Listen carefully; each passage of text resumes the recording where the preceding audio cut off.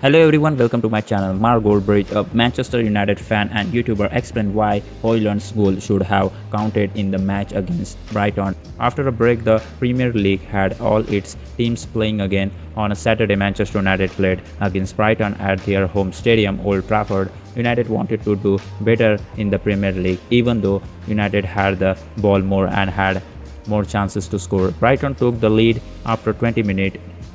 Danny Welbeck, a former United player, scored a goal. He was all alone in the United penalty area when he got a pass from Simon. Before the first half ended, Hojlund, who was playing his first full game for United, scored a goal.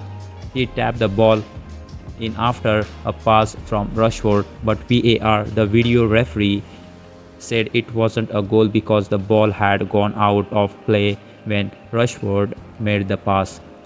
Goldbridge shared his thoughts on social media saying, "Tell me they haven't guessed should have been given.